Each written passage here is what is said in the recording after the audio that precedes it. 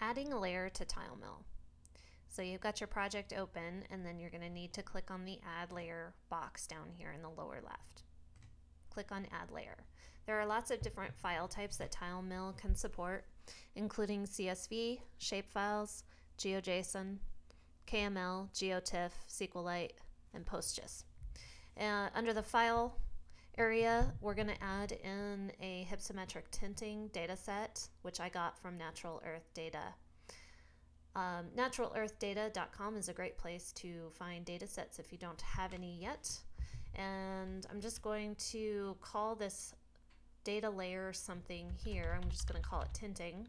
And that's how it's going to be referenced in the code. Now, under the class box, you don't have to put anything in here, and the only reason you would use this is if you have several different layers, all the same kind of thing, and you want to style them all the same way. So let's say you have US roads, European roads, and the rest of the world roads. Then you might have them all have a class called roads, and then in the code you can style them all, say, a black color width equals 1, instead of having to reference them three different times. So that's what that's used for. We're not going to use it today. And then in the data source area, you can put your file area that you want to get your data from. You can also use the browse button. And then SRS stands for a spatial reference system. This is basically the projection that your data is in. And you can use auto detect, which works most of the time. I happen to know that my data is in WGS 84.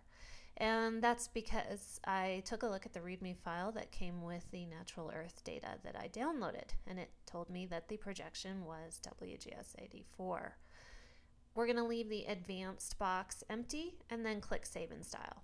If you just click Save, it's not going to style your data for you, and there will be nothing in the code area. You'll have to do that yourself. So it's a little bit easier when you're first starting out to press Save and Style. And then magically you'll see that it's put my layer in the layer list, and it's also referenced it in the code right here with some default styling. And it's also covered up the rest of my data with this greenish color here. And you can see the data layer a lot better if I zoom out.